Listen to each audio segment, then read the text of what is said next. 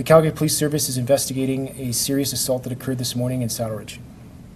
At approximately 8:30 a.m. on Tuesday, October 20th, 2015, we were called to a residence in the 200 block of Saddlemead Green Northeast due to a report that someone in the home was being assaulted.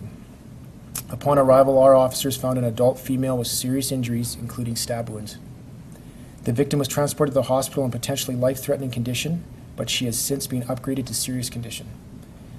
The nearby Light of Christ School was placed in lockdown as a precaution during our initial response, but the lockdown has since been lifted. We do not have a suspect in custody, but at this point it appears the incident was domestic in nature. A child in the home left, went to a neighbor, the neighbor called police. Our domestic conflict unit is now leading the investigation and working with the victim and her family. In order to respect the privacy of the family, we will not be releasing any more specifics of this incident.